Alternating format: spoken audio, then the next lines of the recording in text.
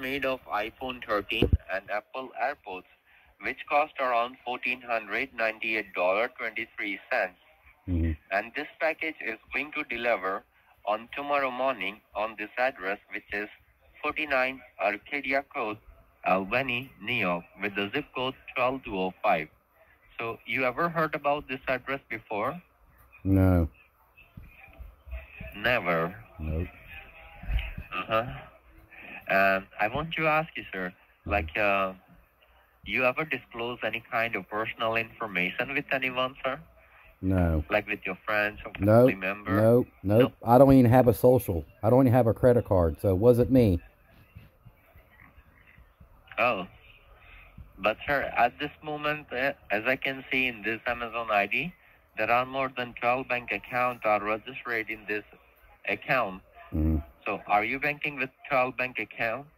I don't have any bank accounts. You don't have even a bank account? No bank accounts, no credit, no debit, no nothing. No. I don't deal with corporate greed. Sorry?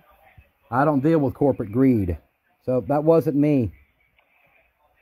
So you're saying somebody logged in an Amazon account and purchased a bunch of iPhones. Amazon don't even sell iPhones, do they? Yes, sir. We sell iPhone. We sell all the stuff, sir. Yeah. What you need. Okay. It wasn't me. All right. So it's not you. All right. No problem. Okay. But sir, as I can see, do you heard about this bank? Like, do you ever bank with these banks like Bank of America, Capital One, Navy Federal, Nope. Credit Union, Wells Fargo, nope, PNC, none of them, TD Bank, none of them? No, I can't even open an account because I don't have a social security number. Oh, you don't have a social security too? Right. Then how you survive, sir?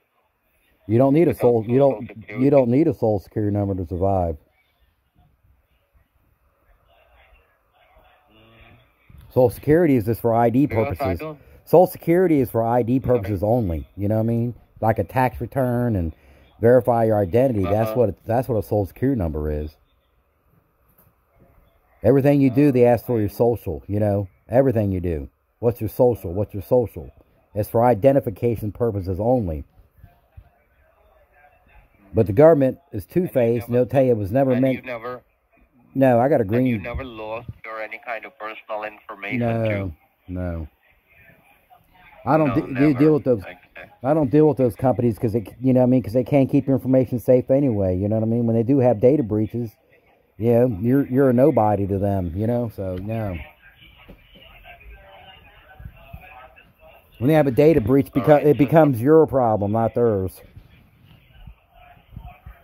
No, sir, it's not our problem. Yeah, just ask Equifax. Why you receive a phone call, sir? Because all this purchase was made under your name, under your information. And I believe like someone have your personal information, then and only they're able to do this kind of purchase under your information.